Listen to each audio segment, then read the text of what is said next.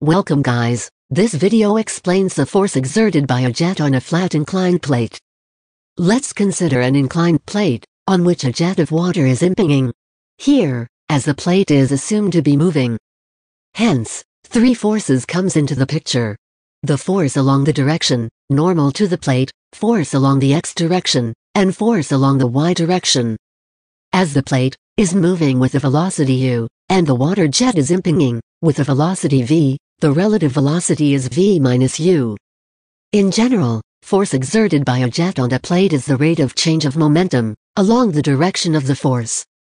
Hence, force exerted along any direction x is equal to the initial momentum of fluid minus final momentum divided by time. As we all know, momentum is the mass times the velocity. If you take the common terms, mass and time, out, it becomes mass flow rate. Let's start with the force along the direction n. We know the initial velocity of the jet along the direction x is v minus u. But, now we need the initial velocity along the direction n. If the plate is inclined at theta degrees, its component along the direction n is v minus u sine theta. The water is completely deflected by the plate, and it doesn't flow along the direction n after striking the plate, so, the final velocity along the direction n is 0.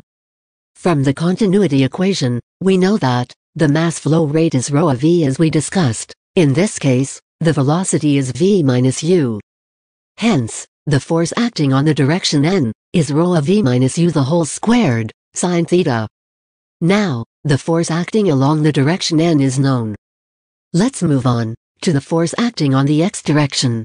Here, the angle between the normal and the x direction is 90 degrees minus theta. The component of the force F, n, along the direction x is Fn cos 90 minus theta. We know that cos 90 minus theta is sine theta. Hence, the force acting on the direction x is rho of v minus u the whole squared, sine squared theta. Then, let's move on to the force acting on the y direction.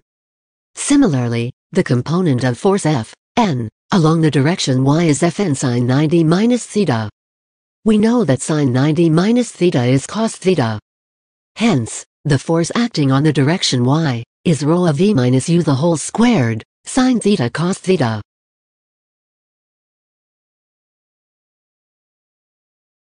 Okay, let's think of an example in such case.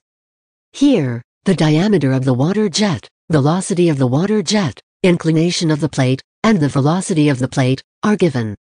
We have to find the force exerted by the jet in the normal direction of the plate.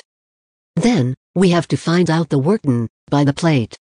Force exerted in the direction normal to the plate is rho a v minus u the whole squared, sine theta.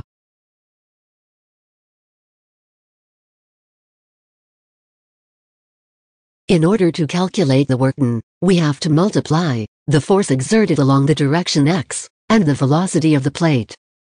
Because the plate is moving in x direction.